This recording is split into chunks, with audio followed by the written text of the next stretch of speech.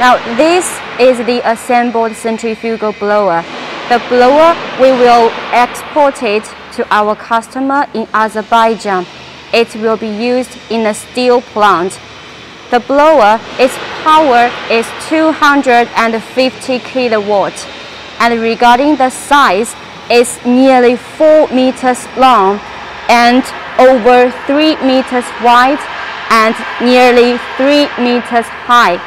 So now let's see how the blower is assembled step by step. We will mark numbers like this in the case in advance. Number 1 is inside. So step 1, we put this number 2, these two parts together. And same like this, we make the number 3, these two parts, we fix these two parts. Okay?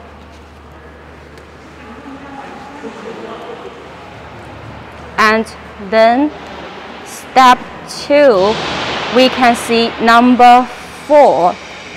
We joined these two parts below. This is the casing.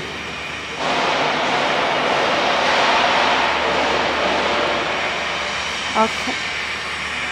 Step 3, we can see a board here. We put the board here and then tighten the screws.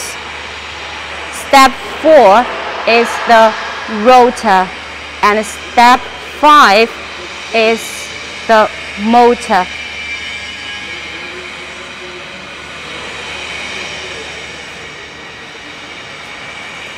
Step 6, we cover the top part, and finally step 7, we put the inlet part here, and now the centrifugal blower is assembled.